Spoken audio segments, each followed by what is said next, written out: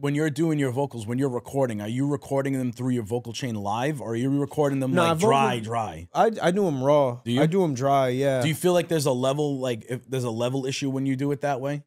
Like if it's too low in the headphones? There can be. There can be. And like, you know, you can either adjust the input on the microphone depending on like how the room is set up. Yeah. If you don't mind bleed from the rest of the room, then that's really cool. And it can get like a cool effect printed into the sound. A good trick for that is buy yourself some open back headphones so that you can kind of still hear everything else going on and have the input relatively low. Don't hike it up too much. I might record into a compressor. Like I might do the first vocal with no compressor on it, send it through, see how it sounds with the compressor, then take into the compressor for the rest of it, but very few effects. If I'm recording vocals, I want it to sound like almost the finished version. The way I do it is I'll have my vocal chain, like my live vocal chain there. So I have, you know, compressors or limiter, EQs, whatever I have on there.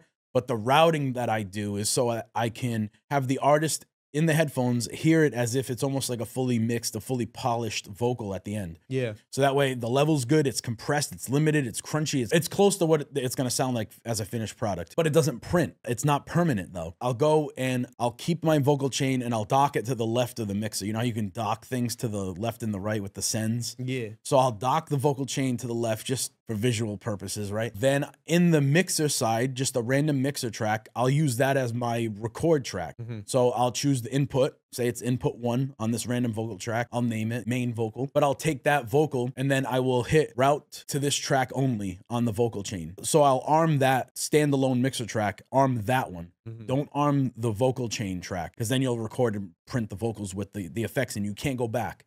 So that's the main point of it. Getting the artist to record with the vocal chain in real time to hear it as if it's going to be a fully finished product at the end, but not have them permanent to the point where you can go back and adjust the compression, you can adjust the EQ, you can adjust the reverb, you can adjust all that stuff. Right. So not only that is I'll route to this track only on the vocal chain, blank one, input number 1, route to this track only on the vocal chain, and then make sure that your vocal chain is routed to the master. It probably will be automatically by default, but if it's not, you're not getting any sound out of it, make sure it's routed to the master only.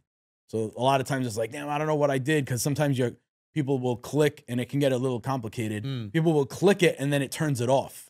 Even if you just like left click it, sometimes it disconnects it from the master. It's like, damn, where's my sound at? That cable just got disconnected. So again, highlight the vocal chain, route to this track only on the master. So that's your chain right there. You have your input track that's armed to record, routed to this track only on the vocal chain, then the vocal chain to the master. Is the vocal chain route to this track only to the master, or is it route to this track? The input track? The vocal chain track. The vocal chain is just going to the master. So route to that only. That only. Yeah, route to this track then only. It'll double print. Because it'll double. Yeah. Yeah, got it. And you'll get like weird phasing. You're like, what the hell was this phasing coming from? Because you could essentially send that to 2 places. And then you hear you're routing your vocal chain to another track that's also going to the master. But it becomes a mess. It can be complicated. So that's the specific chain. Input track, arm to record, route to the vocal chain to the master. And then you'll hear your vocals loud and clear, crispy with the effects on them, compression, limiting, all that. But the one that records into the playlist is raw. So you can essentially mute the track. And the cool thing about that is that when you record that into the playlist, it automatically assigns itself to the mixer track that you armed. Right. Because you did that. Then do you take the vocal chain and just take that entire stack to that raw input track? No, you just leave it because it's already routed. Oh, because it's already in there. So when you're mixing, you just leave it as is. Yeah. And then if I have another vocal take, I'm starting a new track, dubs. So essentially, I made a bunch of templates before where it's like, you know, it's already set up like that.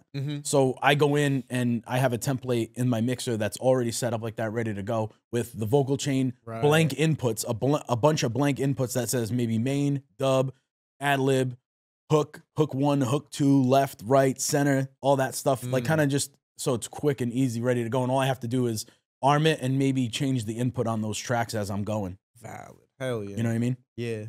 And that, I just became so quick at recording in the studio, and everybody would just hear a consistent level. And which is what a lot of times with an artist, they don't know that they want that sometimes. Yeah. I mean, you do because you may or not want it. You know, you might not even want that.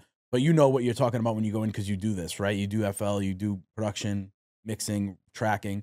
But an artist, when they come in, sometimes they're like, I just can't hear myself. I need it louder. Yeah, but for what sure. they really think is like, what they're really saying is, I need compression. I need an EQ. I need a limiter. I need my gain. You know, because you get into this thing where somebody's really loud or really low when they record, and that's their natural. That's what they're at.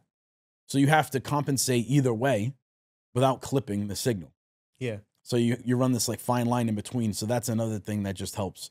That's how I do that in FL. I think it makes it more comfortable for the artist too. Mm-hmm. Like when you can just walk in, you sound crispy in the headphones, especially if you're just like able to hear your voice. You got a little bit of delay on there as well. It sets the vibe right. And I think that when you're recording vocals, it's so important that you get the vibe, the tone, and you capture that right away so that, you know, you're not like messing around. Yeah, you're not stressing. You don't want to have to stress your vocal. If you have headphones that aren't open back headphones and you're recording and the signal is low and it's raw and you can't hear yourself, now you're stressing your vocal cords. Now you're in a different tone than you would have normally been in when that you maybe envisioned in your head beforehand. The tone that you deliver when you're like recording like the take for the song is going to be different than when you're performing it.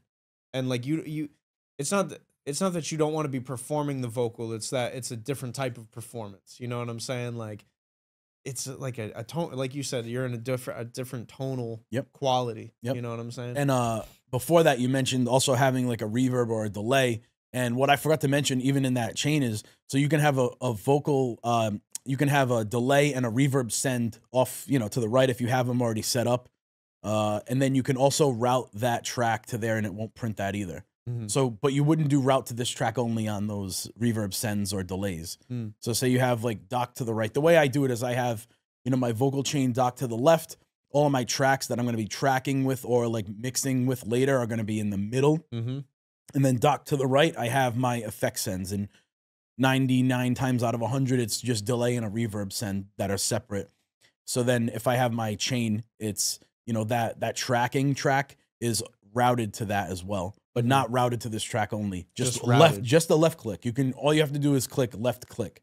Oh shit. Yeah. Make sure that the input track is highlighted, then go over to the bottom of your send and just click the little arrow down at the bottom with a regular mouse click. I'm imagining the graphics just going. Yeah. Yeah. It's perfect. Yeah. You click me. Yeah. I can see it right there. Yeah.